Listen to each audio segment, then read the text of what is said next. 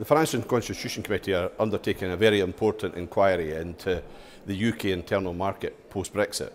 Of course, previously we didn't need to consider that because we're part of the EU internal market.